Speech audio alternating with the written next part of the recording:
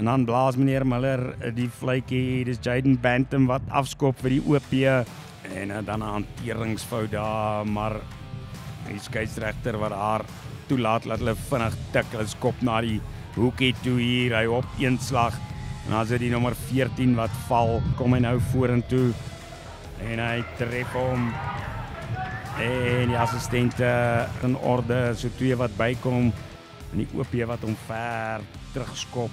Nou moet hulle kom keer hier aan die diskant, die Welwitschias.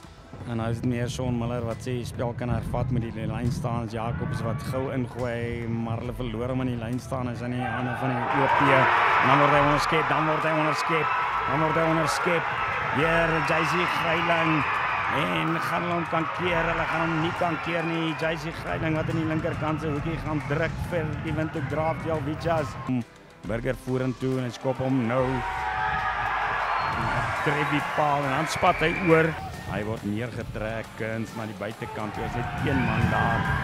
En hy gee hom terug na binne toe. En is Hage kuns, die skramskakel met 'n breë glimlag op die gesig.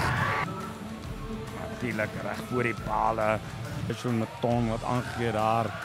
En dan aangee wat ook die hande vind nie. En nou gaan hierdie onderskep deurbraak wees vir die olifante.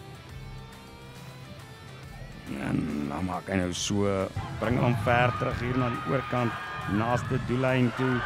Dit is nommer 6, Pieter Diergaard wat groen daar, een man klop.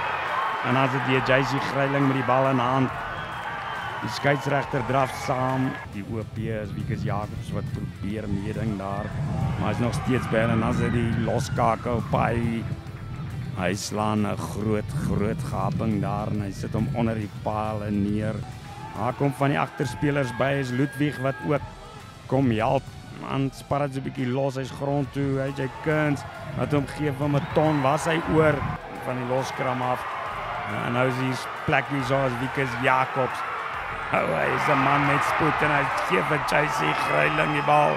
En Greiling sy derde 3, dis 'n 3 kuns vir JC Greiling in hierdie wedstryd. Pale kom hy nou van die diskant afskop met die linkervoet. En die vlaggies gaan omhoog.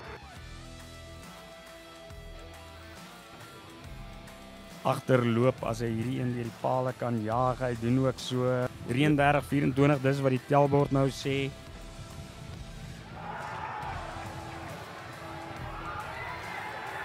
Aan die oorkant is die Welwitschias wat dan afrond hier vanuit nêrens nie. Daar kom Burger vorentoe en hy tref hom. En hy is oor. So hy is nie uit nie, hy is in die hande van Bantam. En dan is dit die buitesenter van die OP wat hom opskiet. Is 'n man ook wat kom afrond, daar is die nommer 8. Hy sit hom neer, Tron kom na die diskant toe, Danko Burger. Hy is deur die gaping, Danko Burger. Die loskakel en hy bars onder die paal oor die doellyn. Welwitschias daar gewys het om in die fases op te bou totdat die fout gekom het.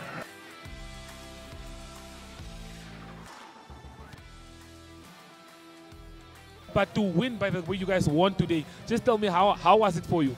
Yeah, no, it's a slow progress. Obviously, the other games we played previously was close as well. So we're learning of each game, we're building experience with this game, and hopefully if we play next year again, I think the preps are going to be better. And from the get-go, next year I think we're going to start off on fire. Just it's all about preparation. It's all about building experience, playing with a team for a long time, and the boys gelling together and just finding the rhythm. So I think we're at that stage now where we actually click with each other, where we understand each other, and I mean the results show. I mean, you guys lost against Leopards with 3 points. Is this like a sort of revenge or just like a sort of bounce back to show that Windhoek Welwitschias are actually a team to be reckoned with? Yeah, no, we owe this to ourselves, we owe this to the fans as well. Like I'm saying, it's experience. Every time you play the game, you build experience, and losing by close margins, it's a sad thing to accept.